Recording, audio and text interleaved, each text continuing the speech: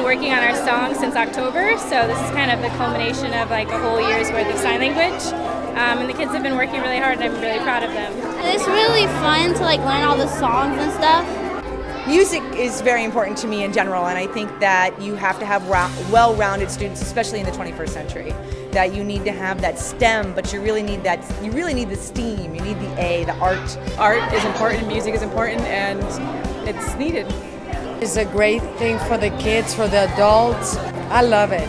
It gets to show the talents of the children that we have at Orlando Science Elementary School, and you can see that the work is coming straight from the heart.